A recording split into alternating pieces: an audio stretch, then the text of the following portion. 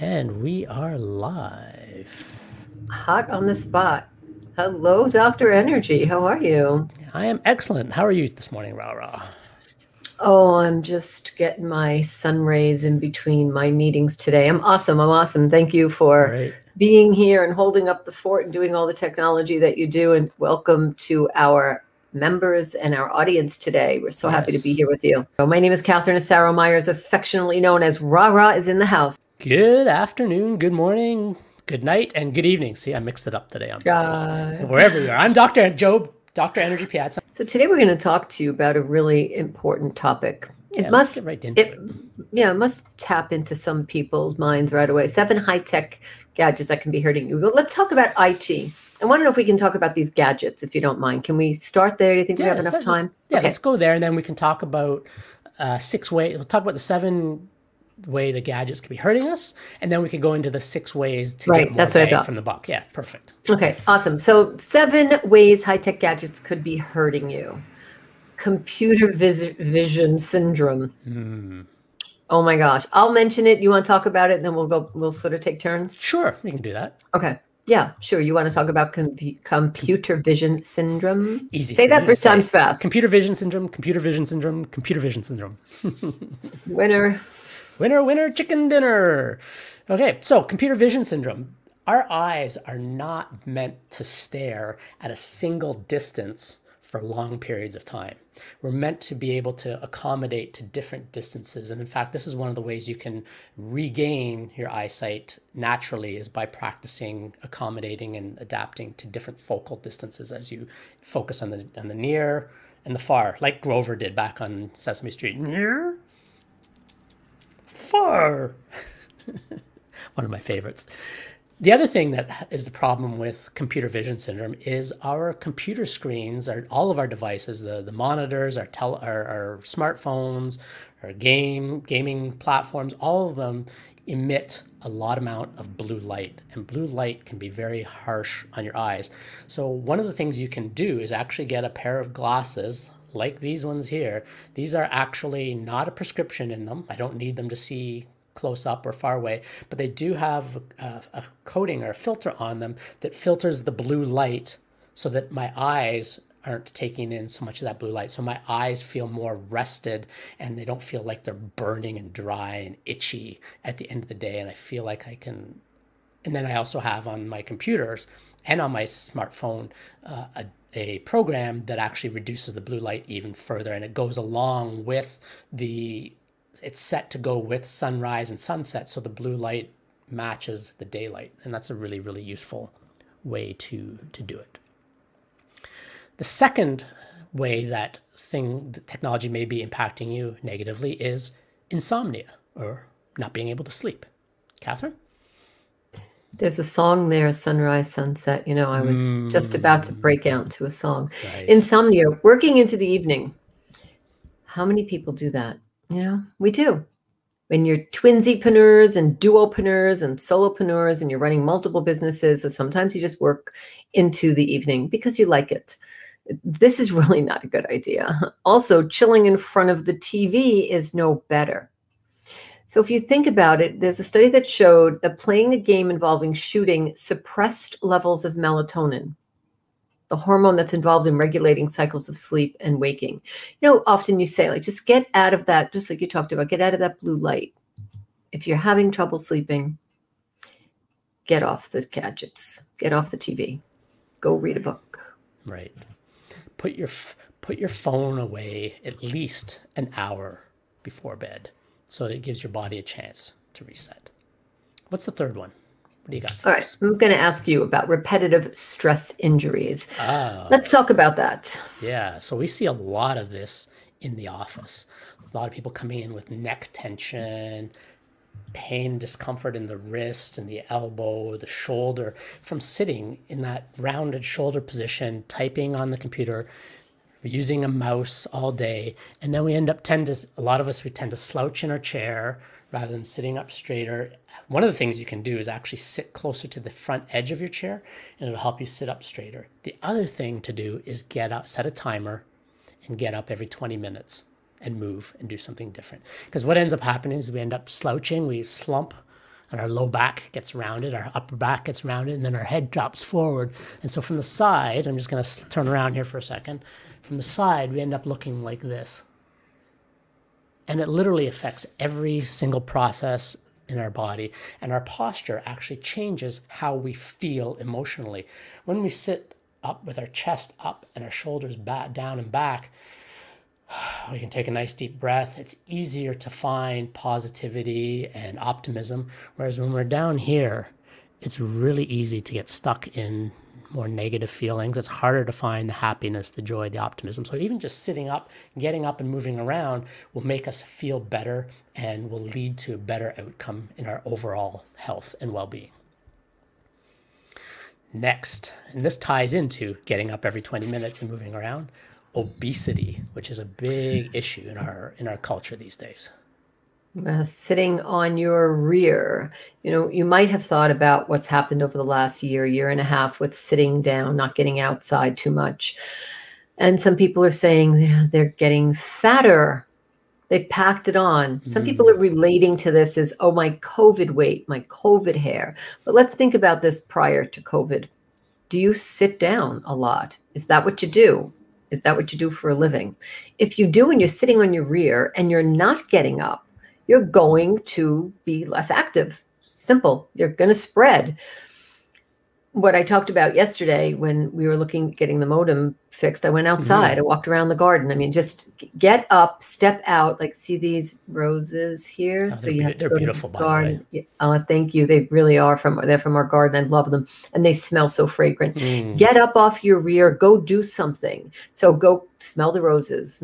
Stop and smell the roses. Stop and smell the roses. We totally agree and subscribe to that. And there's proof right there. So think about when you're sitting down at your job or you're playing around, or that's what you do, or maybe you like gaming. Perhaps you like to do a few other things on the computer that just take your time. They suck your time. So whether you're sitting down or you're on your phone, you're probably not taking a walk while you're on your phone either. So think about moving. You don't want to become obese. And if you're not sure if you're obese, get on the scale. Ask your friend. How do your clothes fit?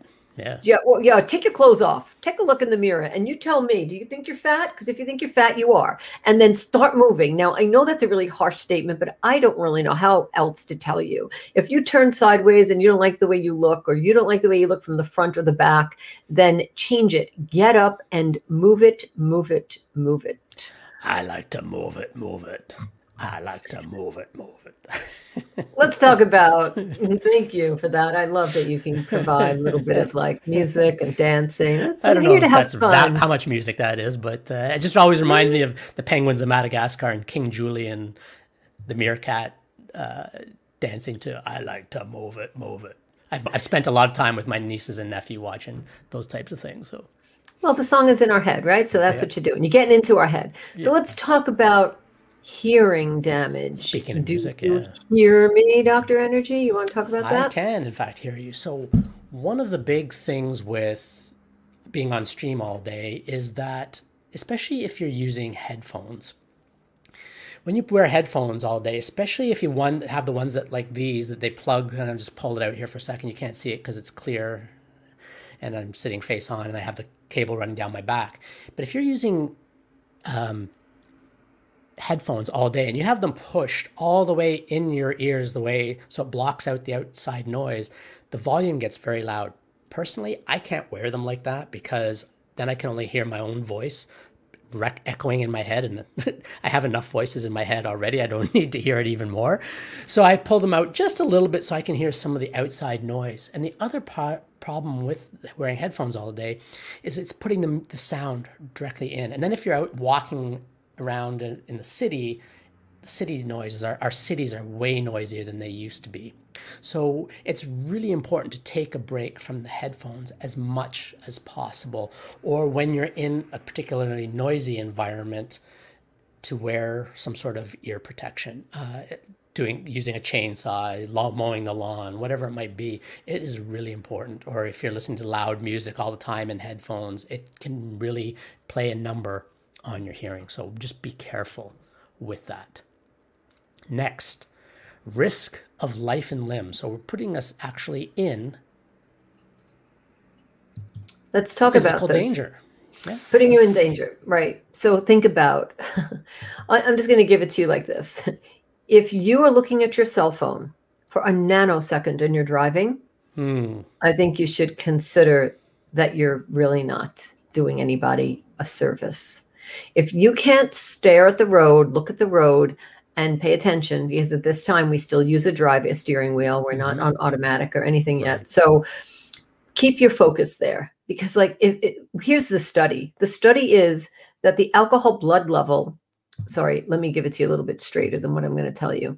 Let me just see if I can, using a driving simulator, we put people on a blood level alcohol of 0.08 behind the wheel, and then tested them sober, but using a cell phone a few days later. The person on the cell phone was every bit as impaired.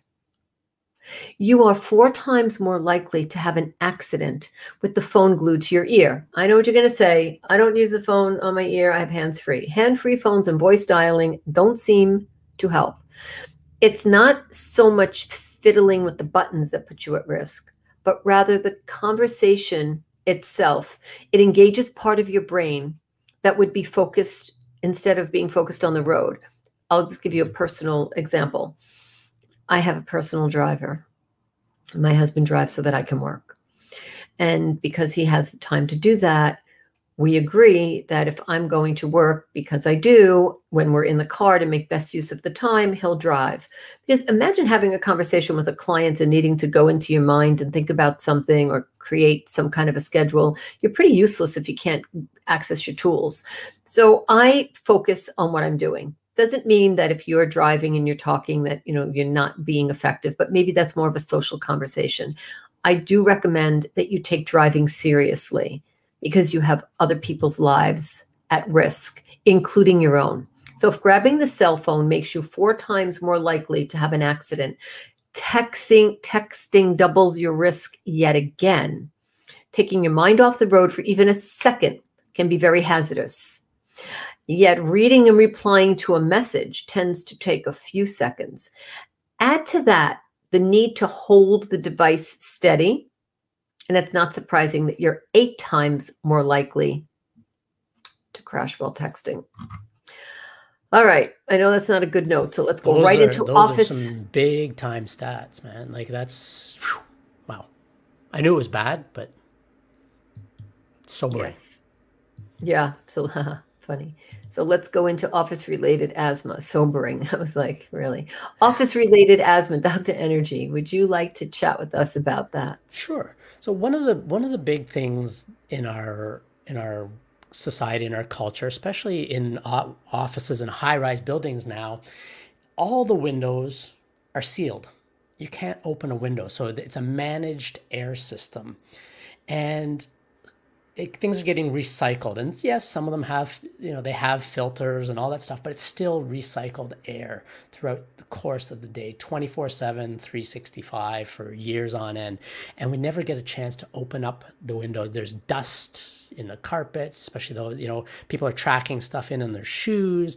They're you know, if they're smokers and they've gone outside for smoke, that gets in their clothes, and then it comes in and you can smell it.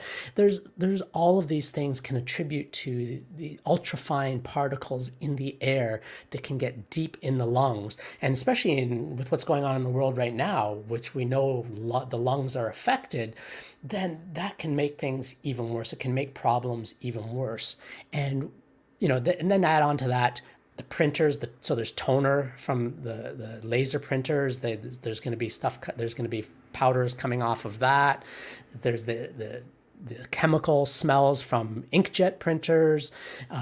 Even laser pointers can give off radiation and ultrafine particles. So we have to be very careful and make sure we get outside into some fresh air on a regular basis so our lungs have a chance to detoxify, because our lungs are actually part of our immune system. There's a chemical in there called surfactant that gets activated when the baby comes through the birth canal. The 2 surfaces of the lungs get pressed together and then come apart, and that activates that part of the immune system. The ACE2 inhibitor, you've probably heard that or ACE2 receptors, that's probably, you've heard that with what's going on in the world today, that can be affected, and that's why we can get these lung infections. So it is a big a big deal to be cooped up in a self-enclosed space all the time. This is why when I look for an office for my practice, if I have to move or a new lease or we need bigger space, like we're actually doing right now for next week, we always look for office space where we can actually open the windows if we need to. So office-related asthma, it's a big deal. Add to that all the sedentariness of sitting down, sitting in one position all the time, and it gets worse and worse and worse. So what's the legacy of all this?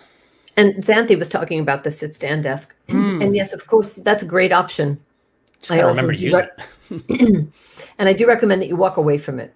Walk away from the sit and walk away from the stand. Yes. Just get away from the desk, because it's great to sit, it's great to stand. We need to do both, but go get some air, go get water, go meditate for 5 minutes. I understand we're working and it's hard and we're glued to the things that we're doing. But if we do that, we will perhaps receive a different outcome than if we took care of our health right from the beginning. It's good because it also contributes to our mental emotional health to step away from it for a couple of minutes. Our mind can clear a little bit, and we can go and reset, and then come back, and if we're working on something that is a problem, we can come back and reset and see it with fresher eyes or fresher perspective. So right, get away from it for a while. We're not robots. Sorry, keep cutting you off. That's okay. I'm cool. We're not performing brain surgery. We can step away from what we're doing and then can go back. It's cool. All right, let's talk about. Before we talk about the next thing, that's actually interesting that you say that about brain surgery, because I've actually been in an operating room one time when I was interviewing as a neurological operating assistant, and the surgeons actually do step away from a moment or two while they're performing surgery. Obviously not at a critical time, but they do step back from the table for a moment. They stand up, they stretch, they work out some kinks, because you need to stay fresh. So if they do it, we should be able to do it. The good ones don't walk away at a critical time. Yeah, I wouldn't want mine to walk away. The ones that passed with a D walk away from the patient on the table. Say, I was told to walk away. All right, let's go. Let's talk about smart technology. 6 surprising ways to get more bang for your tech buck. Okay, so before we do that, let's just remind everybody, when you have questions, put a Q in front of it in the chat, and that way we can go back through the chat after we get through this all and answer your questions more easily. It's easy to see them when there's a Q in front of them. So if you could do that, that would be great. All right, Ra, take it away. I'm just going to give the title, and then you can go pick it up. So let's talk about the 6 surprising ways to get more bang for your buck. So let's hear number 1. All right. So one of the things we can do, whenever we think about getting the most from our technology and mastering our technology, we always think about new gear, right? What's that? There's a term for it. Gear acquisition syndrome, GAS, right? I want to get the latest and the greatest. Like, how many people do you know that get a new iPhone every year? And I'm signaling out iPhone because it seems to be more of a big deal with people who have iPhones than it does people with Android phones for some reason. Or you get the latest, I've seen for sale used M1 Mac minis, right? So that's the newest Mac mini computer with the newest Apple computer chip in it. Already, they've only been out for 6 or 8 months, and people are already selling them as they're upgrading to newer ones. So we don't always have to get new gear. We can master the gear that we already have. For example, our cell phones now have camera lenses in them that are better than the webcams we use. So if you really want to get good quality streaming or recorded video, use your cell phone. If you don't want to spend extra money, it's an easy way to get started. Master the different settings. Learn how the manual settings on the phone work. Learn how the transitions or the different scenes, how they affect your composition of your scene. Learn how to frame people more so that there's the right amount of headspace and the right amount of space on the sides. I'm pretty close here. I could probably stand to be a little bit higher in the frame, but this works. So just learning how to do all of that and mastering that, you're going to get more out of your technology. Next, update your phone and PC software. Rara? Yep, upgrades. Upgrades can bring major enhancements to your phone, improving performance and added extra features. You know, sometimes you don't want those updates to happen. Well, there's different theories on that. So whatever you choose is your choice, but it's okay to dismiss that update notification if it comes up at work. But make a note in your calendar to install the upgrade on the weekend. Perhaps you want to research what the upgrade reviews are. That's what I do. Anyway, you have to do the upgrades because you just got to. Otherwise, the phones, if you have an iPhone, eventually you start getting out of the zone. So the same applies to your PC. Although it can be sensible to hang out for a few days after the new release to see if there are any showstopper bugs, it's a good idea to let those upgrades go all the way through. All right, let's Absolutely go into our third. Oh, you're going to want to talk about this. Let's talk about. Go ahead. I'm going to sit here and be quiet. Go talk about. You want to introduce it? So yeah, I was just going to say, let's go talk about streaming. That's how I was going to introduce it for you. Okay. So one of the things that you can do is, along with the updating your gear, is make sure your mobile plan fits your purpose, or make sure your internet plan fits the purpose you want to use it for. There's many people who want to do these types of live streams like we're doing right now. And when we ask people, well, so what's your internet plan like? Oh, I get all kinds. I've got like 300 megabits per second or 3 gigs download or whatever it might be. And well, what about your upload speed? And most people are like, what do you mean? What's my upload speed? They don't know. Most people don't know that it's different what you're bringing down. So information you're bringing down from the internet to information you're sending up to the internet. And the upload speed can affect everything from your Zoom calls, your online digital meetings, to especially your live stream, because our internet fluctuates during the day, especially if you're on like a cable type of an internet, like coax, because several residences will share a central hub, and that resource gets shared amongst several homes. Or if you're in an apartment or condo, between condos. Whereas if you're on a fiber connection, it tends to be more steady and there's less fluctuation. And one of the ways you can test your connection speeds is go to fast.com. It's sponsored by Netflix, I think, and it'll give you your download speed, and then you have to click on advanced or more, I think it is, and it'll give you your upload speed as well. And when you see your upload speed, you're going to need at least 5 megabits per second or 5,000 kilobits per second of upload speed minimum in order to stream because of fluctuations. If it drops by 50%, which it can, all of a sudden you're going to be down to 2,500 or 2.5 megabits per second. But if you're only starting out with 3 and it drops, your stream's going to get all stuttery and it's bad. And so I think you just hesitate as you said it, as the universe would have it. That is so funny. One of us hesitated. That was amazing. Like that's it. Just make it look like it's part of the show. And I was going into streaming, and I was going to go back to that one because I wanted you to talk about streaming. So let's go right into streaming. Sure, go for it. No, you go ahead. Go ahead. So streaming is great. We love doing this. Now, streaming can also mean streaming podcasts, video podcasts, movies on your phone when you're on the go. And that takes up a lot of data. And I don't know, elsewhere in the world, I think data prices are a little bit better. Here in Canada, we pay through the nose for data. If you want a high limited data, you got to pay a lot. So one of the things that you can do is when you're at home, go on Wi-Fi and download the movie or the video or whatever it is that you want to watch or listen to. So download it to your device, and then it's there, and then you can watch it that way. And then you turn the Wi-Fi off once it's downloaded. And then when you're out and about, you're not using your data, you're not using extra system resources to stream those things. Anything you'd like to add on that? Or you just do what I do and you pay ridiculous amounts of money and you don't download anything, and you find out that you're using, we have 10 gigs. Of mobile data. Yep. Right.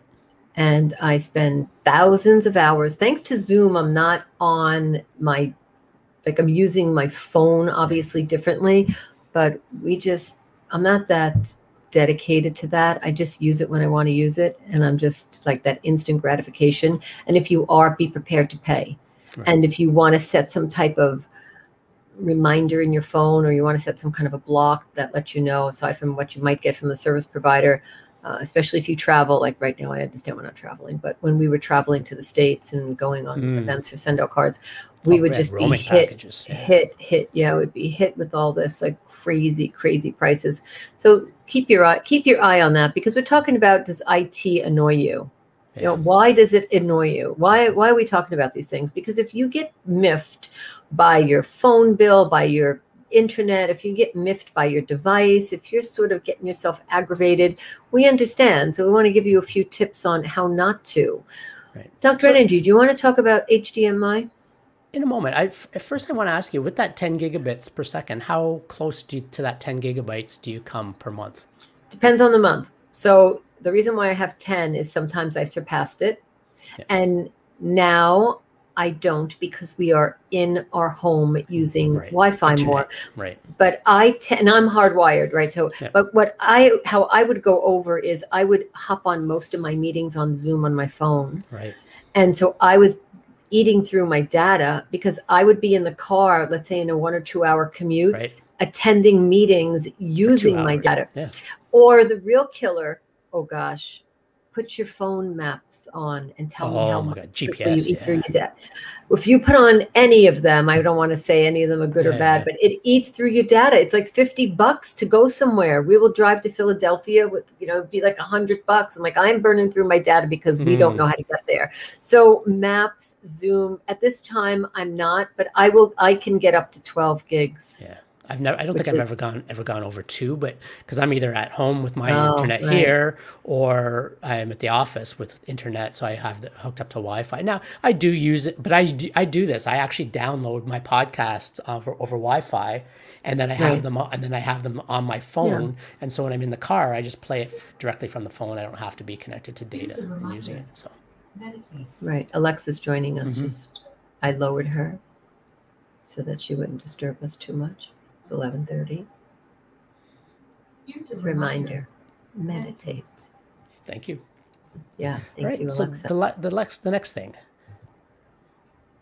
Yeah, we'll talk about HDMI. Premium HDI cables. Here's something I found on the web. According to Wikipedia.org, HDMI is a digital. She heard us. She thought I was talking to her. Right. Are you talking to me? I'm talking to you, Dr. Energy. Are you talking to me? So, HDMI cables. What would you like to say about that? Take it away. You want me to talk about it? Okay. Yeah, you do it so well. So, one of the things that oftentimes marketers do, because this is what marketers do, is they will extol the virtues of premium products.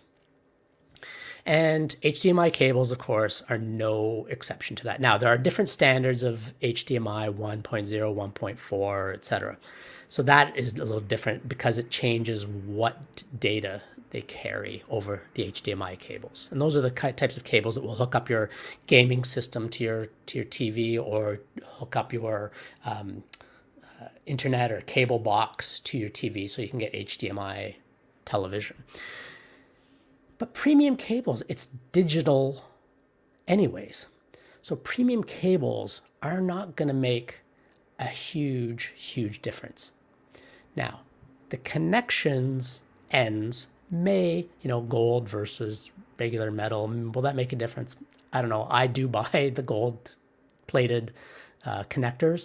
So I do that a little bit. I personally have not ever had any experience with the lower price cables. I've got a 50-foot HDMI cable that I use to hook up my laptop, which is over here, to a projector so when we're giving presentations out and about. And I've never had, and it was an inexpensive HDMI cable. I think it was like $15, and no name HDMI cable. And I've been using that for almost 10 years, and it's no problem. It's never failed me. So you don't necessarily need to spend $50, $100 on an HDMI cable. Save your money and put it into something, a more critical component, because you can always just swap out an HDMI cable even if it does fail. Right. Thank you. Good point. Let's talk about notifications. Mm-hmm. You know, I'll talk a little bit about that because I have a different point of view on that. I leave my notifications on. They don't bother me. I know how to ignore them, and I know how to look at them. Some people just have all the notifications off, and when they get to what they're getting to, then, you know, what you see is what you get. I leave them on. I check them when I want. I check them when I don't. It does not affect me.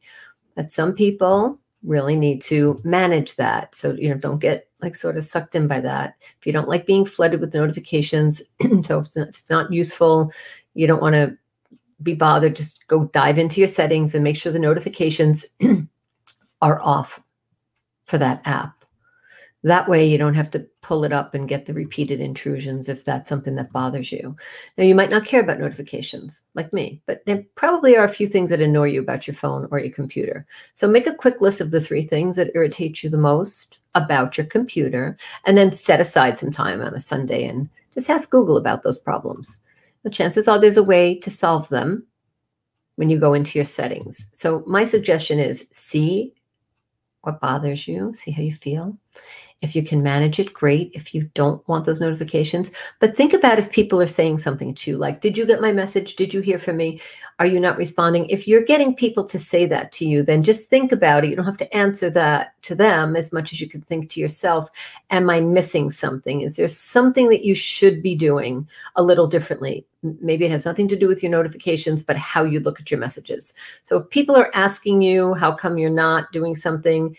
Maybe it has nothing to do with notifications. Maybe it has to do with the way that you follow through on something. So check it out. If those notifications bother you, then do something about it. What do you do for that, Dr. Energy? I am rigorous about getting rid of notifications that bug me. I've got notifications from Facebook and Instagram and all those, LinkedIn, turned off. I don't need to know every single time somebody makes a post, because I have scheduled times in my day where I go in and check those things. So I have those notifications turned off, because otherwise my phone's going off every 2 seconds, and that drives me nuts. Now, it's interesting because as we are now living in this more digital age, there's a generation now that has been brought up completely in this digital age. So for them, it's just their reality. So for them, they may not find it as annoying. In fact, they may be looking forward to it. Whereas for those of us who, you know, were digital immigrants into this idea of having our lives online, we want that separation. Some of us want more separation. And the challenge is that I think even more so than work, because oftentimes at work, especially in a corporate setting, especially if you work in the government, and Ottawa is a big, obviously, government town. You know, I forget the percentages, so I think it's over half the population of Ottawa works directly or indirectly for the government. Your technology at work is probably behind what you have at home.